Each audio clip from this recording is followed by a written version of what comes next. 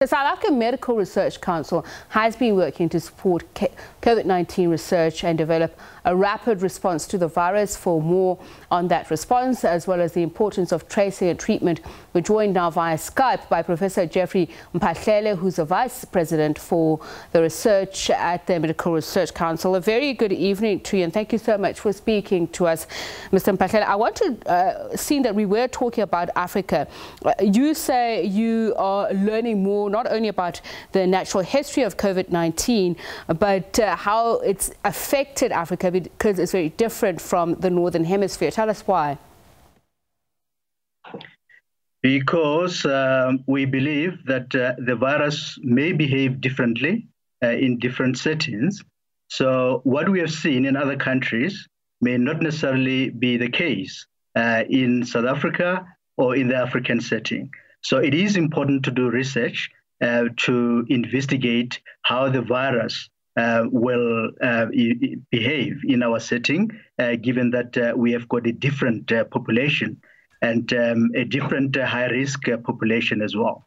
So that's part of the reason why we are interested in doing research. Can you just perhaps go down to the minutiae when you say a different population? What exactly are you referring to here? Genealogy, age, etc. What are you referring to? I'm actually referring to the high-risk groups. You probably know by now that the information that we have learned from other countries have indicated that individuals who have got chronic conditions are at high risk. And we do have these individuals, but we also have our own challenges in terms of burden of disease. We have got a high burden of HIV and TB, and we have got high burden of non-communicable diseases, including persons with cardiovascular underlying conditions. So clearly, we don't know how COVID will affect these persons if they are affected. So let's go to the research and development that you've had so far, the Alex cases that have been tracked to Limpopo. How important is this, just in terms of, obviously, there's been a comparison of studies in terms of high-density populations and the exponential growth in positive cases?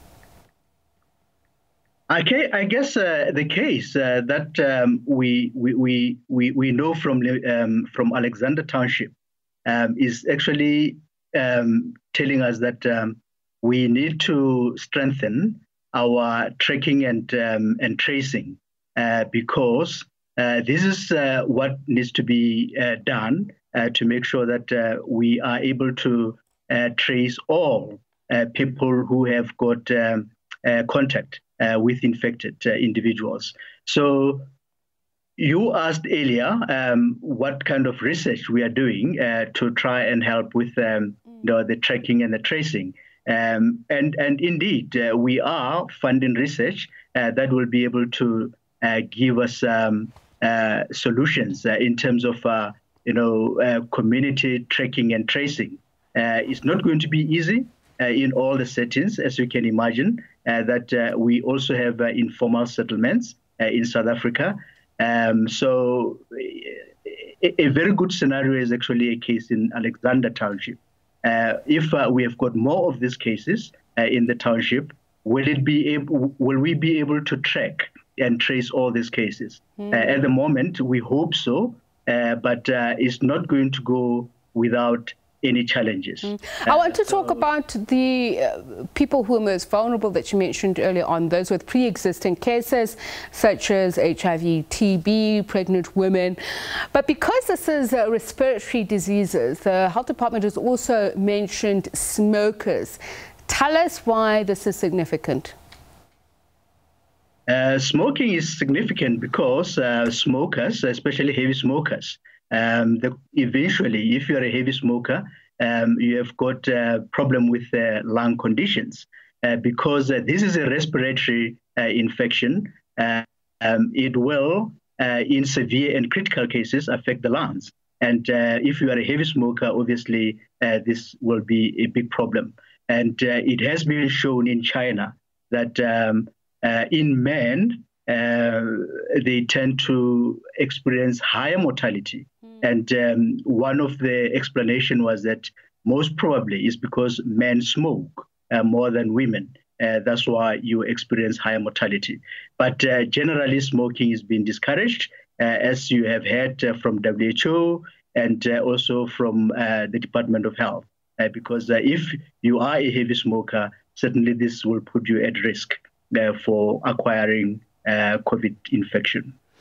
So you've also said that there is an urgent need to describe the epidemiology of COVID-19 in South Africa, as well as addressing the diagnostic and therapeutic host of viral factors. Expand a little bit more on this.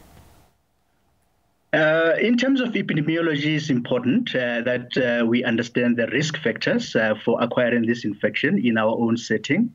And so that we can design locally relevant public health measures. So when we talk about epidemiology, we talk about understanding people who are at high risk. Those that we are concerned about may not necessarily be the only groups that are high risk, are at high risk, I beg your pardon. So by doing surveillance, we will be able to identify additional groups that are at higher risk for acquiring infection. So that's the importance of epidemiology. But it is also important that epidemiology will provide us with solutions in terms of public health measures.